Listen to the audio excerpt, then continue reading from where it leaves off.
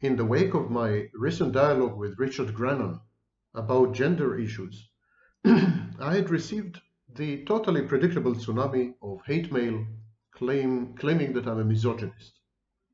At first, my impulse was to ignore the avalanche, but then I said to myself, people have a right to be heard, and they have a right to my reaction. Having provoked the debate, I owe them what is called a replica. I owe them a reply. So here's my response. I ask you to please suspend your hostility. Put aside your animosity, your preconceived notions, your biases, your prejudices, and just listen, or try to listen, to what I have to say. Forget for a minute who I am. Just listen to what I have to say. Agree with me, disagree with me, criticize me, but talk to the arguments.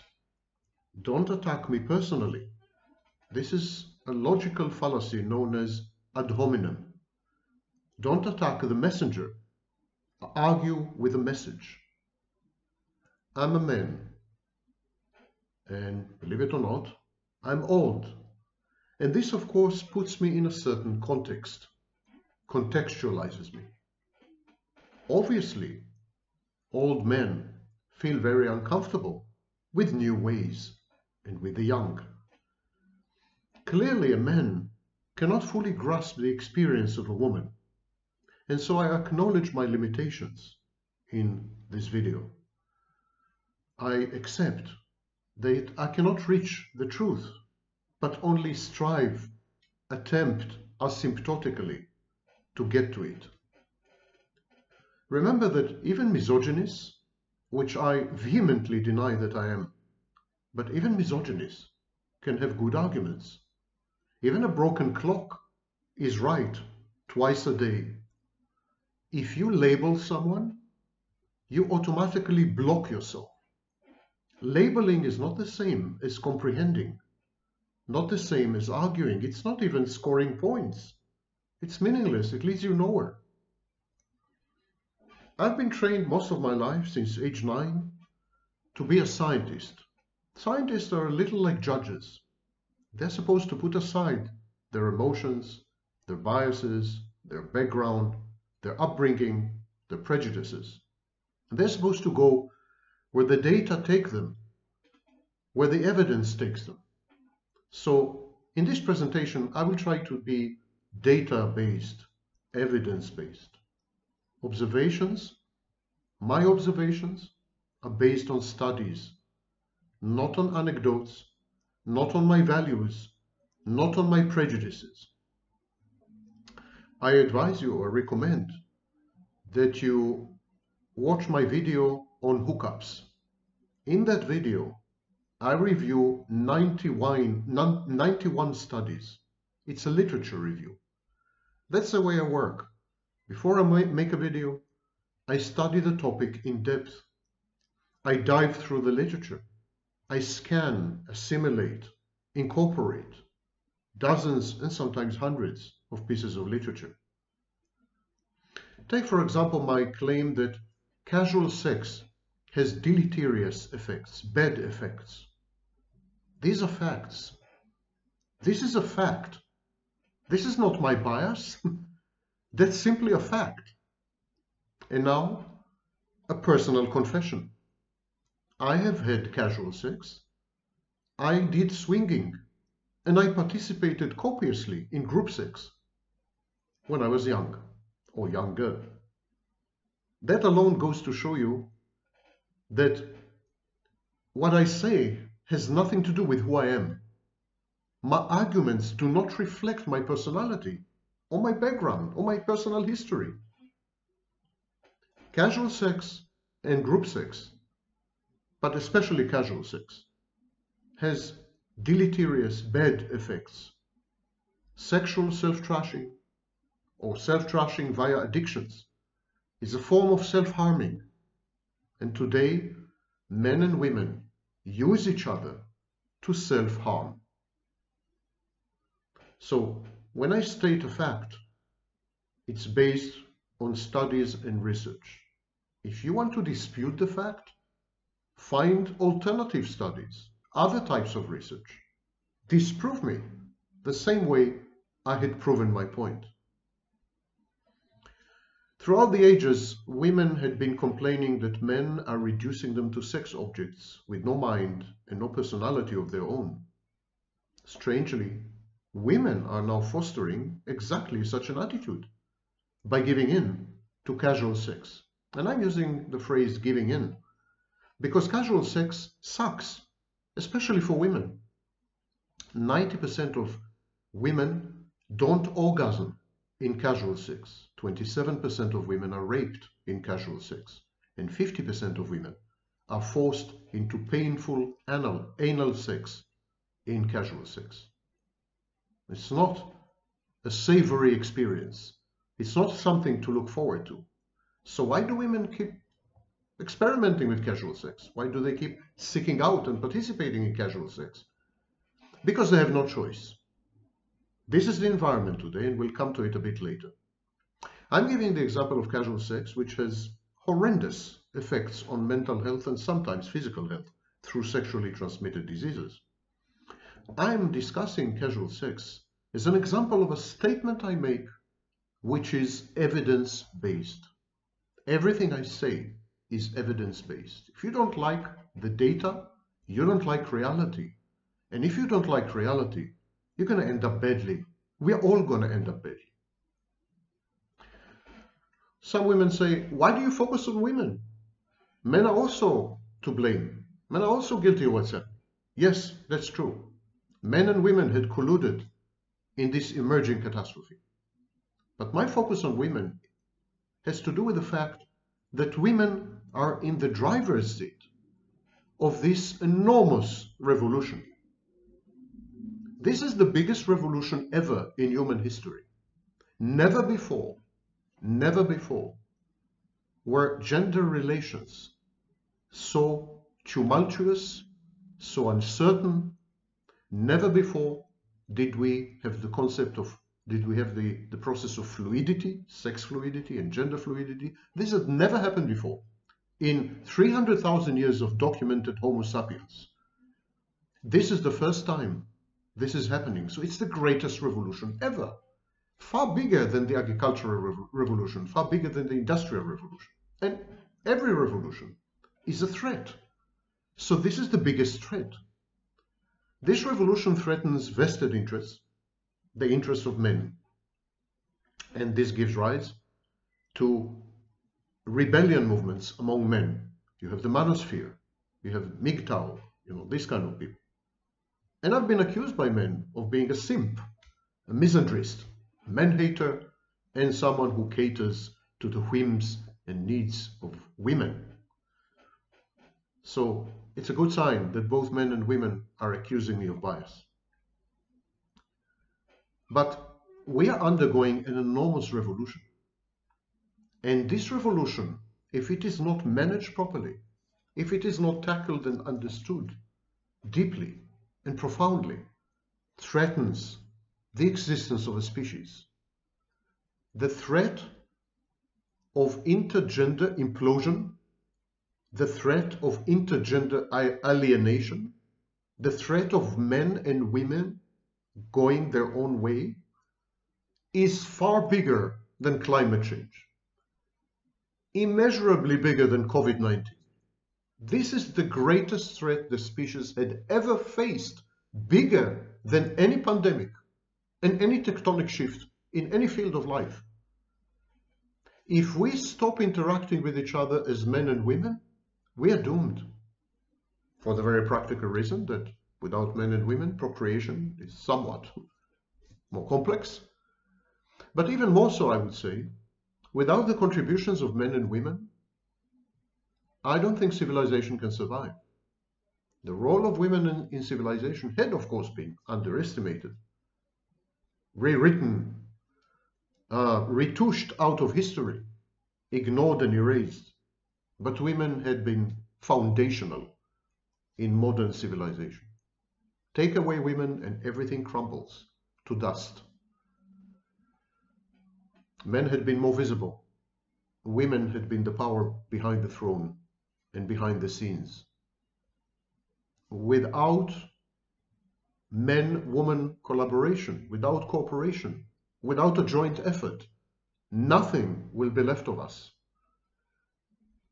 I am an old man, and I'm afraid of what I will leave behind. I'm afraid of what will happen to the next generations. It is out of this fear and concern that I'm making these videos. I stand nothing to gain from that. I stand nothing to gain from that except opprobrium and attacks and castigation and belittling and mockery, ridicule. But I'm doing this time and again, alone and with other people like Richard, because I believe there is nothing, absolutely nothing, more urgent than this. And that the young generations don't see this, that they're out on the streets protesting against climate change, that they developed climate anxiety, and they think climate is the main threat. They had been blinded. They had been blinded by indoctrination and brainwashing. We need to wake up. And to wake up, we need first to go back. We need to go back to the concept of patriarchy. Patriarchy, the dominion and domination of men throughout history, at least starting with the agricultural revolution and with mass urbanization, let's say 10,000 years ago, 5,000 years ago. The domination of men and the institutions that men had created, men I mean males, had created in order to render women subservient, this is called the patriarchy. Now, Jordan Peterson is right that men had been beneficial to women. Men had been providers. Men had invented many things, many devices, pills, medications, necessities of life and luxuries, which make women's lives a hell of a lot better. Men had been friendly to women throughout the millennia. But the problem is that the patriarchy was a top-down structure, hierarchical. There was no consultation. Women had no voice. No one asked them, do you want the patriarchy with all its benefits? Is this the way you want to live? It was taxation without representation. It was subjugation. Occasionally, and in many periods in history and many territories, frequently, women had been horrifically abused by men, and men got away with it. Women were subjected to stunted growth. They were not allowed to self-actualize. They were sexually assaulted with impunity, hence the MeToo movement. So the patriarchy had its positive aspects, shielding, protecting, providing. But the quid pro quo, the trade-off, was both unacceptable to women and no one bothered to ask them. So but the patriarchy was a bad thing, and let no one tell you otherwise. And one day, women woke up and they realized that most of their relationships with men, in professional capacities, in service capacities, in intimate settings, most of the relationships with men were abusive, are abusive. And then women had a choice. That happened about 150 years ago with the suffragettes. At that point, women had a choice. They could say, we're going to build a better world.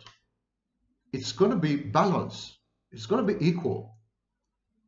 And it's going to be, in some areas, male-free, or at least free of the dominion and control of men. But it's going to be fair. It's going to be just. It's going to be compassionate. But at that point, around the 1960s, women made the wrong choice. They did not choose They did not choose to create a better world. They chose to emulate and imitate men. Now we know in psychology that victims of abuse tend to adopt the abuser's point of view. They tend to internalize the abuser. It's a way of regaining control over one's life. If I am the abuser, then I cannot be abused anymore. If I become the abuser, I can abuse others, but no one will abuse me.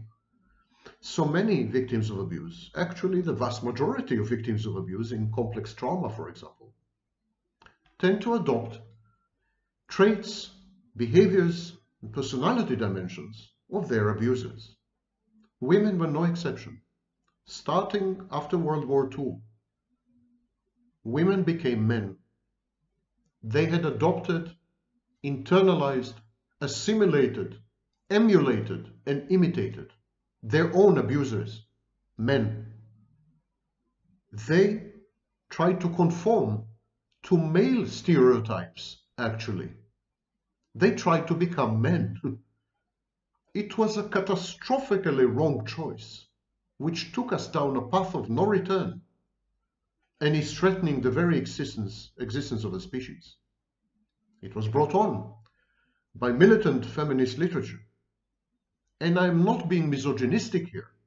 I'm being fact-based. Men are guilty of the most horrendous crimes against women throughout history. Men have enslaved women. But when women became emancipated, more or less, when they were liberated, they didn't choose the Nelson Mandela way of forgiving your enemy and coexisting with him. They chose to become the enemy.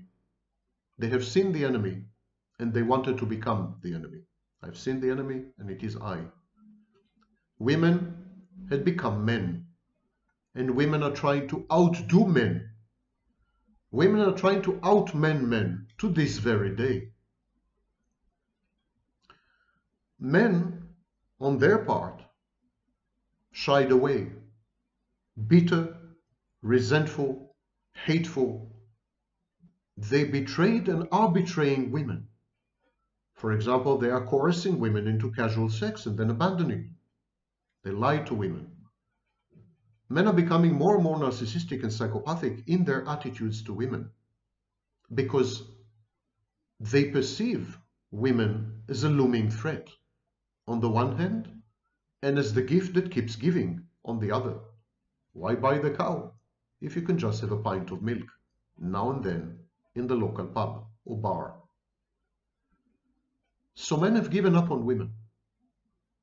Men have given up on modern women because the power structure had been upended and men feel belittled and under siege. Men feel frightened. They're in panic and they want to get away from the source of their frustration and they become aggressive. Now everyone, men and women, everyone is becoming more narcissistic and more psychopathic. This is the tide that lifts all boats. Narcissism and psychopathy are on the ascendance. They have become the organizing principles of our civilization. They make sense of life. They endow it with meaning and provide us with goals and direction. But women regard their newfound narcissism as an empowering ideology. They had created a whole ideology around being vulgar, bullying, immoral, amoral. A small minority of men used to be narcissists and psychopaths and bullies. Other men shunned them. These were the bad apples. These are the bad men. No one wanted to be like them. They ended up badly. Women chose these men, the psychopaths, the narcissists, and the bullies, as role models. And suddenly this became an ideology which legitimized and contextualized misconduct, misbehavior, and misdeeds. women had become proud of becoming bad guys. Women aspire to become bad guys. And they think that this is about being assertive. This is about being empowered. This is about being agentic and autonomous and self-efficacious. They don't realize that to be a narcissist or a psychopath or a bully, that's the easiest thing in the world. It's an abrogation of responsibility. It's a surrender of autonomy. When you're defined by someone else's gaze, you're a weakling. You're nobody. You're a loser. You're nothing. Narcissists don't exist except when they're seen and noticed. Psychopaths are losers. But women want to go there and are going there inexorably. You should see the comments that I'm receiving and the direct messages and the emails from women. They keep telling me, we're going to do these things because men used to do them. But women are wrong. These things, adultery, cheating, acting immorally, being vulgar, foul language, drinking to the point of blackouts, casual sex, these were not the things that men used to do. These were the things that certain men used to do. And the overwhelming vast majority of men regarded these other men as outcasts and misfits and miscreants. Miscreants. These men who used to drink and curse and womanize, who never had a family, who always were carousing and, the overwhelming vast majority of men regarded them with disdain and contempt. And yet these types of men became the role models for women. Now, don't get me wrong. The forthcoming age is matriarchal. We had patriarchy, and we are entering the age of matriarchy. Women are on the ascendance. Women are going to rule. Women are going to dominate. We are entering the female age. Women are much better suited to the challenges and exigencies of the postmodern world in a variety of ways. If you want to, you can watch my other videos on gender and gender issues and so on. Suffice it to say that women are far more accomplished as far as education, jobs. They are very close to wage equality. In many, many professions they dominate, and these are elite professions. So it's the oncoming age is the age of women. Artificial intelligence, robotics will displace men. Muscle of men will no longer be needed. Their brains will no longer be needed. Their sperm is no longer needed. Men are not even needed to produce children, to procreate. Women are utterly self-sufficient and independent and are not going to take shit from anyone anymore. Men have to accept this. Men have to adapt to a world dominated by women. But so do women. With power comes responsibility. With responsibility comes accountability. With accountability comes payment, cost. Women must adapt to their new attained or new obtained dominance. Women now increasingly are in control. Women bear as much responsibility to this emerging new brave world as do men. And if women choose to imitate good for nothing men who are the refuse of virility and masculinity, if women take these men, psychopaths, narcissists, bullies, if they take these men as role models, we are doomed. We are doomed. There's a joint responsibility of the genders here. Women confuse equality with identity. Equality is not identity. Equality is about access, equal access to money, to wages, to education, to healthcare, to positions, no glass ceiling. These are all laudable goals, and women should continue to pursue them, and men should help them.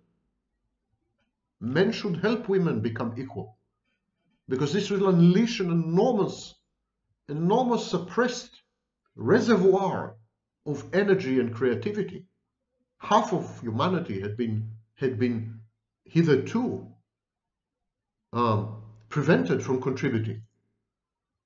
So this half, we should incorporate it. We will double our force as a species. We should make this happen as men. We should help women become equal. Equality, I'm all for it. Identity, I'm all against it. Identity is about homogeneity. It's about unigender, having a single gender, half of it with vaginas and half of it with penises. I can't think of anything more dystopian, more unsettling, more nightmarish than this. Fluidity of sex is again a choice, a personal choice, and personal choice is a good value.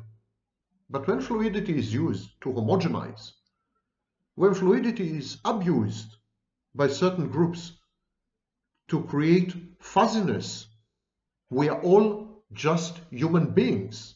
We are not men and we are not women. We are people, pregnant people, not pregnant women. This is bad because homogeneity leads to entropy and entropy leads to death. Homogeneity means there are no differences, and where there are no differences, there's no attraction, there's no comparison, there's no learning, there's no evolution or growth or development. Differences, gradients, create all these processes. And if we have no differences, everything will die and peter out and shrivel and wither. Indeed, we see a precipitous decline in human communication and interaction, especially between the genders. Dating is down by 60%, a whopping 60%. Even hookups are down by 25%. In several countries in the world, there's no sex. Sex has vanished completely. Relationships are gone. Long-term relationships, gone. Cohabitation leads nowhere. We need children and we don't have any. There is this myth that there are not too many people in the world. Yeah, there are too many people in the world. Old people. We don't have enough children. We need many more children if we want to sustain, for example, our retirement schemes.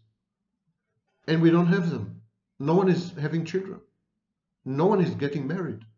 No one is having a long-term relationship. There are no intimacy skills and no relationship skills. We'll deal with it a bit shortly.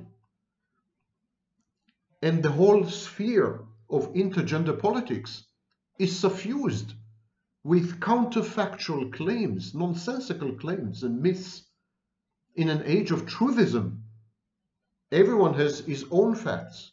Everyone is as entitled as everyone else to make a statement or express an opinion. And the outcome is no one is happy. You don't need to be a scholar. You don't need to read the literature. You don't need to listen to some Vaknin. Just look around you. Do you know anyone who is happy? No one is happy. We are doing something very wrong. And in my video with Richard, I try to isolate or pinpoint several trends, social trends, which are undermining our future. So our future critically depends on collaboration between different genders, genders with differences. So there's first, I'll summarize it very briefly. You can watch the video with Richard, which is longer. I'll summarize these trends. Number one, invulnerability signaling. Everyone is signaling to everyone, I'm invulnerable, I'm autonomous, I'm agentic, I'm powerful, I'm goal-oriented, I'm empowered, I'm unemotional, I'm uninvolved with you, I'm self-sufficient, I don't need you, go away. This signaling of invulnerability had become a variant or a subspecies of virtue signaling. It is virtuous to be invulnerable, impregnable, impermeable, invincible. That's narcissism. It's a form of grandiosity. So men and women team up for one-night stands. And throughout the process, they signal to each other, we don't really need you. I'm here just for my own pleasure. I'm not going to see you again after that. The second trend is gender vertigo. Vertigo, V-E-R-T-I-G-O. Gender vertigo. Apologies for my accent. Gender roles, which are socio-culturally determined, of course. They're not biological. They're not natural. There's nothing natural about being a man or a woman. This is dictated by society. And it's ever-shifting and ever-changing. Gender roles are fluid. Have always been, by the way. In the mountains of Albania, in the steppes of Russia, in the savannas of Africa, gender roles were different all the time. In biblical times, in the 19th century, gender roles change all the time. They're fluid. But it's the first time in human history that there is a concerted attack on the very concept of gender roles. There's an attempt to abolish gender roles, or as Richard calls it, criminalize gender roles.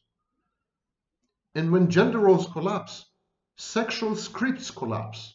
Sexual scripts are scripts that tell us how to behave when we are in an encounter with the opposite sex or with a potential sexual partner. Sexual scripts are critical because they lead to sex, which ultimately leads to family formation and procreation. And so we don't have gender roles, we don't have sexual scripts. There's enormous, god-awful confusion as to appropriate and inappropriate behavior, how to behave.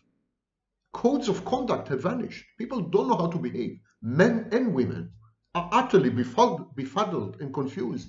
Men are trying to emulate some effeminate behaviors. Women are trying to be men.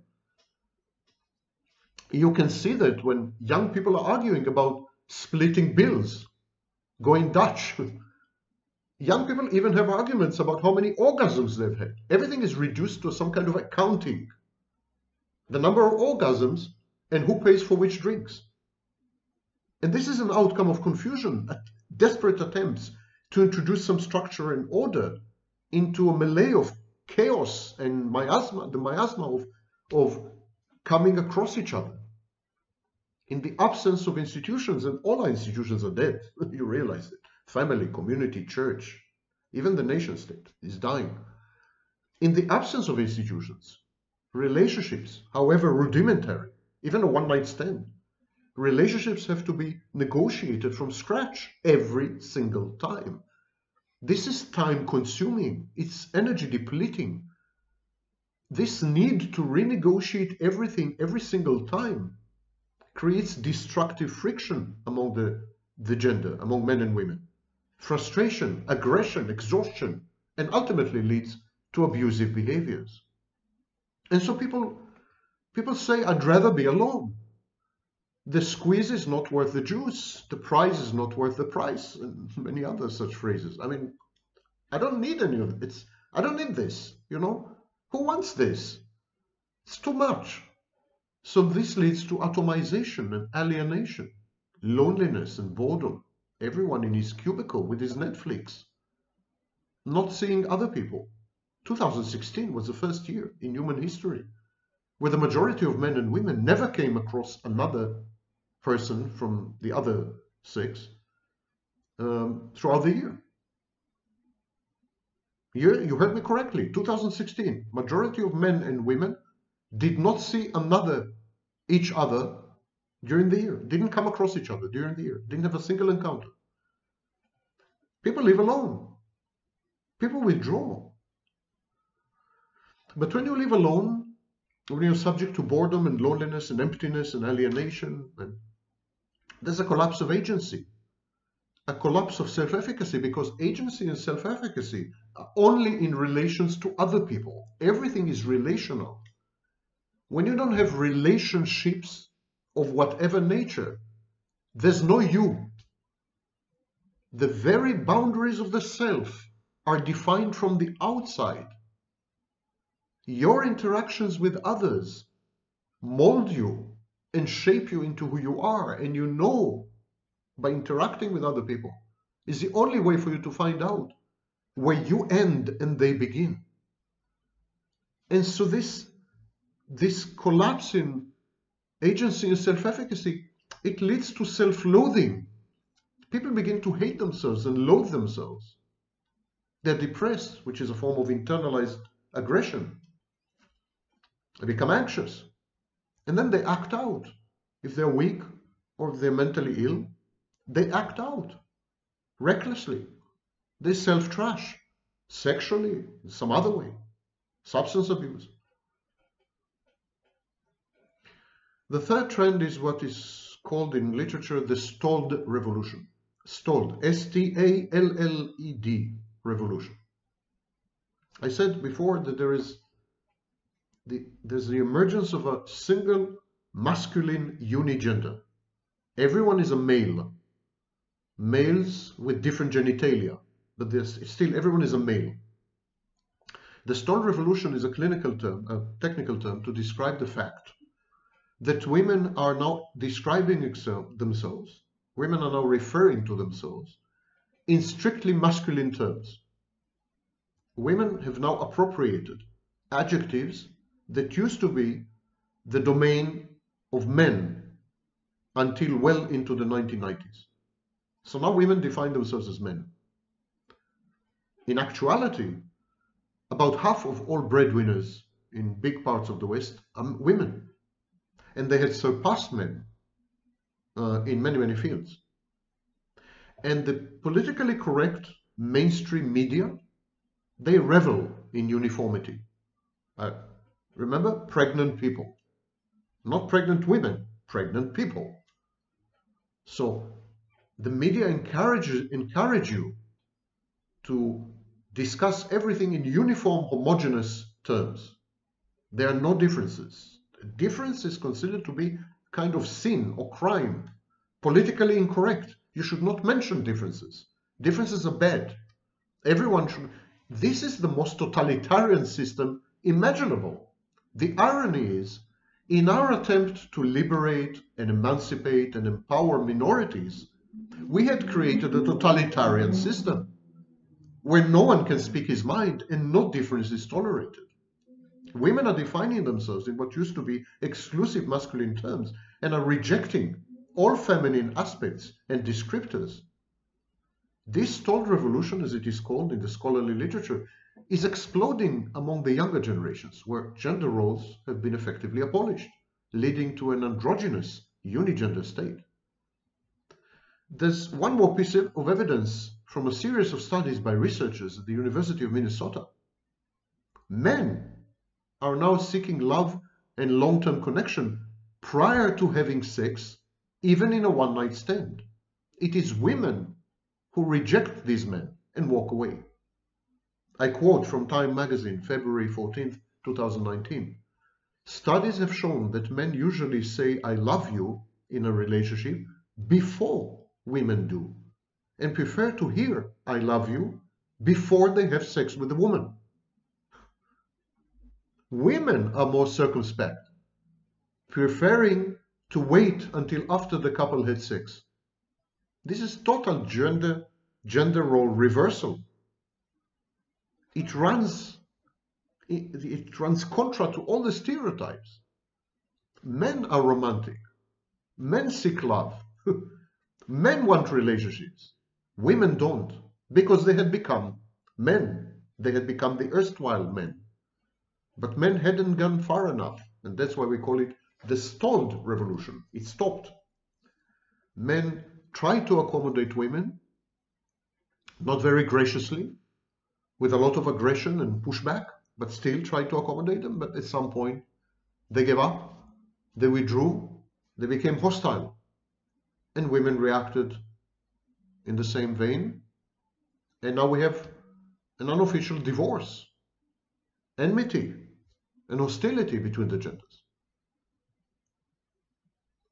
The next trend that affects all this is fluidity. Biological and sociocultural gender are both fluid, which makes it extremely difficult to orient yourself if you're a man or a woman.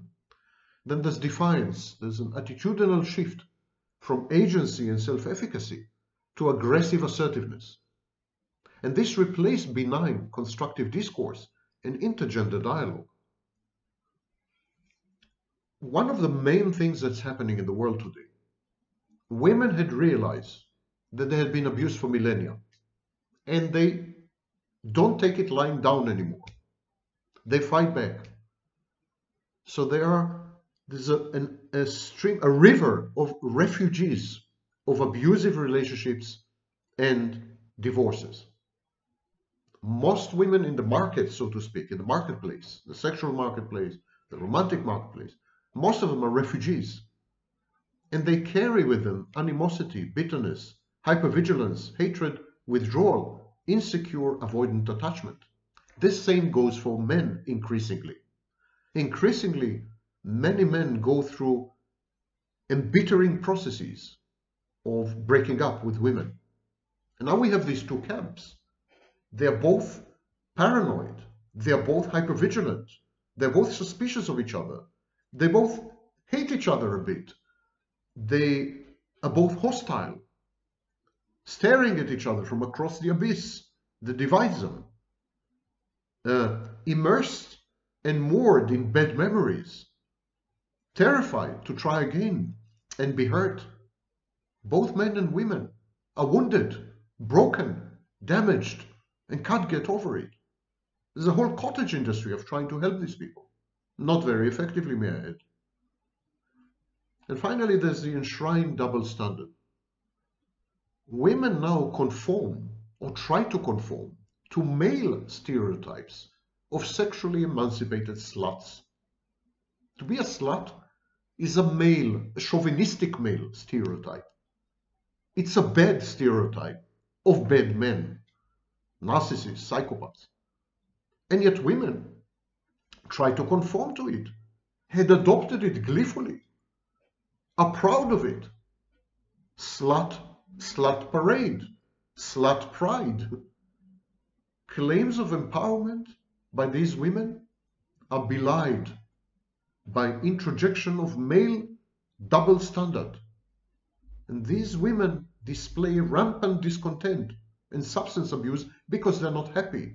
They're not happy because they're not themselves, because they play out a caricature of an emancipated, empowered woman, because they try to conform to the male gaze. They think by becoming sluts, they are stronger. They are equal to men. Because men are sluts, and they are sluts, and now they're men. And now everyone is on the same level playing field, which is nonsense. Because men take advantage of this, and they abuse women even further. And women realized it somewhere deep inside. They realized they had actually lost their power in the sexual marketplace. And so they're extremely depressed, anxious, and unhappy. This duality, this self-denial, this self-deception, it's driving men and women apart. I said that self-trashing, especially sexual, but also other forms of self-trashing, like substance abuse, these are all forms of self-harming, and that men and women use each other to self-harm. Suicide by men. And this is the outcome of myths which we can't seem to rid ourselves of. There are two myths that had pervaded the last 60 years. Myth number one, we all have a right and a need for recreational sex. Myth number two, women are gatekeepers who refuse to procreate with unsuitable men. This is another Jordan Peterson malarkey. The truth is this. The facts are these. The evidence is this. Well into the end of the 19th century, and in most of nature, sex was and is about making offspring. Making offspring. That's it. Procreation. Sex is limited to a mating season or estrus. The Jewish Talmud actually uses the word season to describe the female sex drive. Recreational sex is a new invention. The right to have sex is an incel concoction. The majority of animals, majority of humans, get laid rarely or not at all. No one has a right to sex. And a big number of people don't feel the need to have sex. Moreover, a plethora of studies reveal the toll in mental and physical health that casual sex has on its participants. Casual sex also adversely impacts the capacity for intimacy and the ability to form long-term relationships. Every word I'm saying is based on numerous studies with tens of thousands of people throughout the world. Hookups are seriously damaging. Again, see my video on hookups, where I review the literature. And finally, women actually have a tendency to select inappropriate mates for breeding. Criminals, the uneducated, the poor, they account for the vast majority of children born worldwide. Children are born to the poor, to the uneducated. The elites are often childless, or they have one child per household. Women who consent to no strings attached instant drunk sex with men they had just met, total strangers. These kind of women make it very difficult for boundaried, self-regulated, self-respecting sisters who are possessed of at least a smidgen of self-esteem and wish to pace the dating process organically. I'm going to repeat this controversial paragraph. And I'm sure I anticipate the attacks.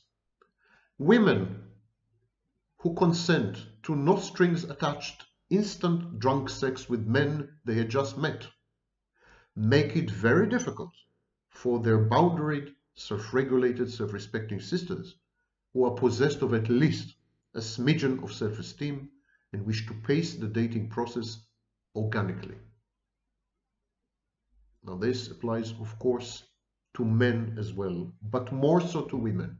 There is still an asymmetry between men and women.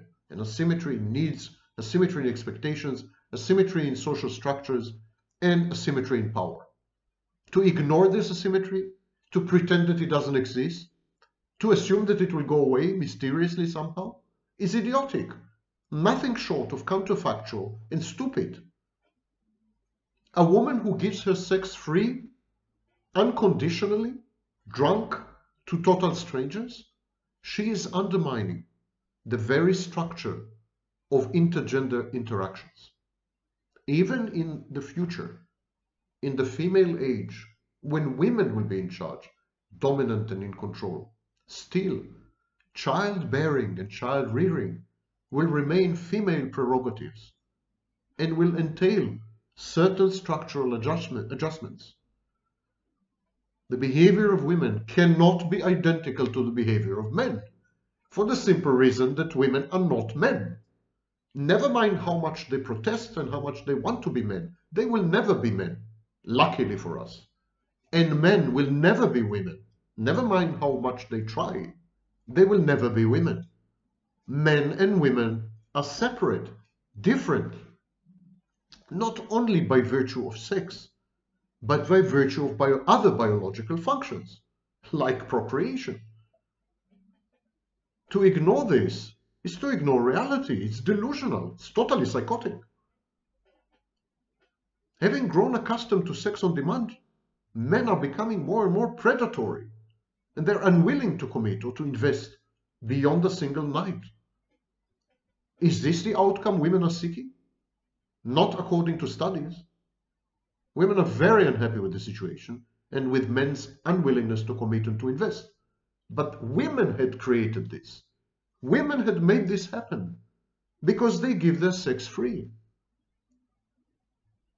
When denied sex, even on a first date, most men become aggressive, demanding, coercive, verbally abusive, and worse. A whopping 1/4 of first dates now end in rape.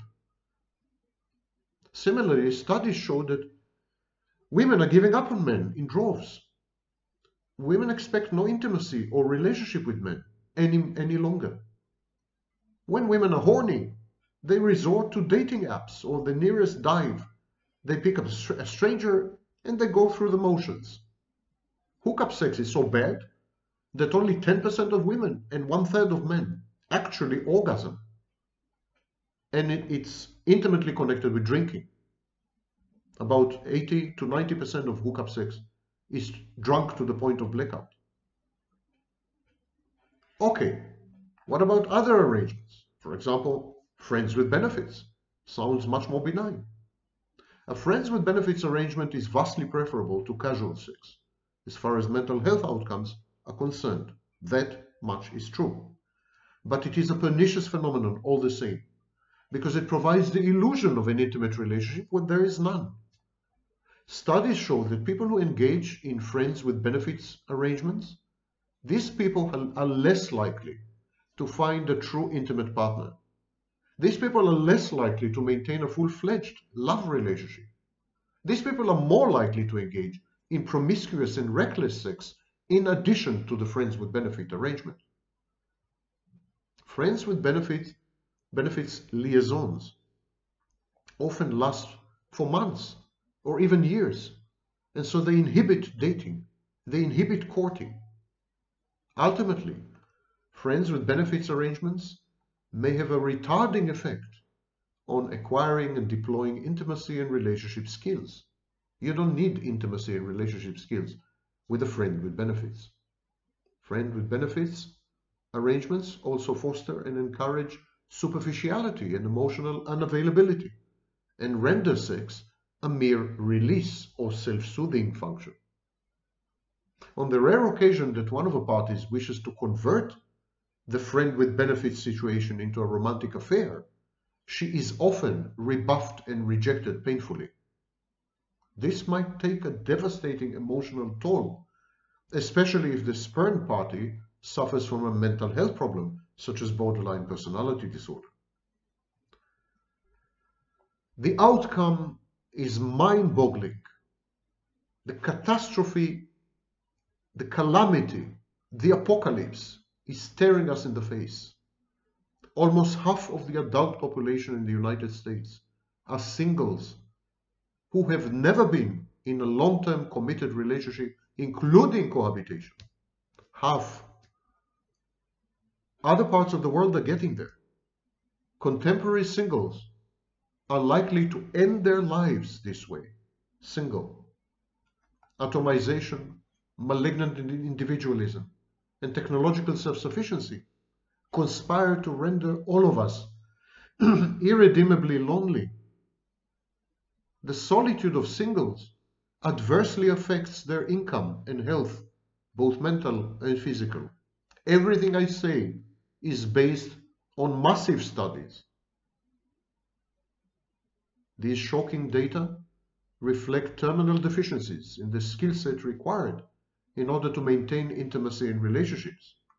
Decades of casual sex, decades of placing career above love, hardwired our neuroplastic brains to shun both love and intimacy.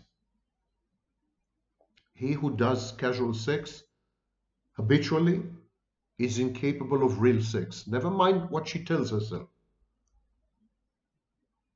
And he who places career above love may end up with one but not the other, and usually ends up with neither. What are these missing skills? The ability to compromise, the capacity to set boundaries, to be vulnerable, tolerate frustration, give space, trust, cooperate. These are all lost arts. In short, everything that the narcissists and psychopaths we are all becoming are bad at. By giving up on the other half, we are becoming less human, less whole, less healed, less happy. Why are we doing this to ourselves? Why have we given up on some of the old ways? Why did we throw the baby with the bathtub in the bathroom? What's wrong with us? Why are we trying to emulate and imitate the worst in human nature rather than the best? Where are we all going with this? It is apocalyptic. It is nothing short of suicidal.